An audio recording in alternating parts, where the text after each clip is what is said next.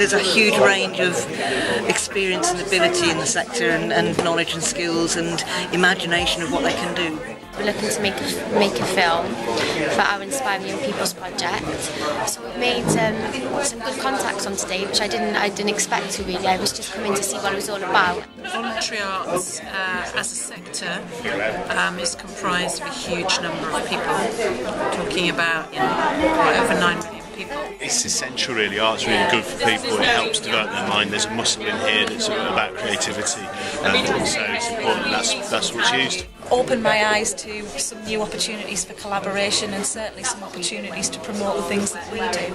Artists in general, yeah, they tend to be quite ideas-heavy people, but that's good because we've got the capacity and the strength to harness those and work with them.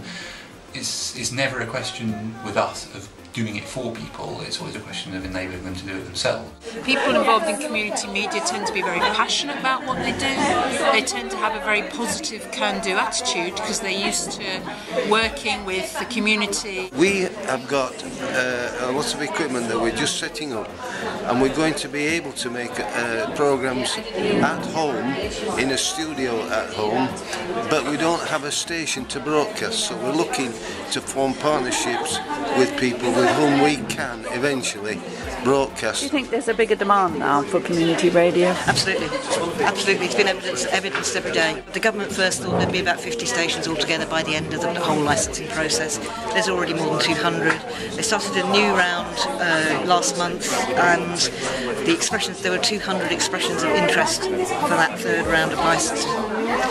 And it is what I said earlier, that people are going, we like what they're doing in Preston, we want to do it here. Loads of examples here in Preston about how we've worked with drama groups, how we're working with local arts groups to do different projects. We have a weekly arts programme that goes on air.